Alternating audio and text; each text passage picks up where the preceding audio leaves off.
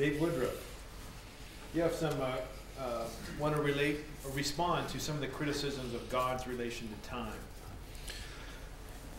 Yes, the main issue here, I think, has to do with how our philosophical theories and our theological theories match up with scientific theories, and whether or not open theism is in conflict with some of the best of the physical theories of the universe. So I just have basically a broad strategy for addressing this issue. First, the real problem here has to do with how open theism deals with questions about an open future related to especially Minkowski space-time. So I'll address it with response to that particular criticism. I think we can say three things.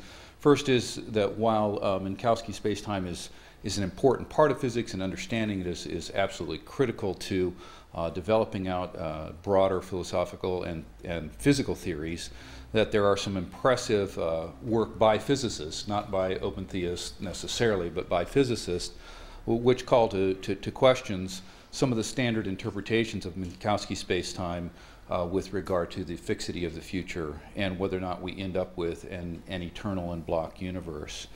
Second is that there are also arguments coming from quantum theory in particular, and addressing certain quantum phenomena, especially quantum entanglement, which argue that there needs to be an underlying simultaneity, which is a critical part of the presentist position as well.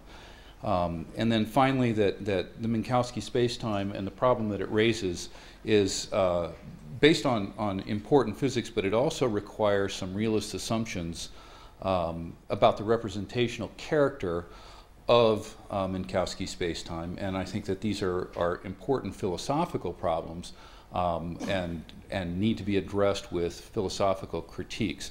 So I'm very sympathetic to the criticism. I think that open theism, if it's going to be a legitimate theology, like any theology, needs to be responsive to good scientific theories.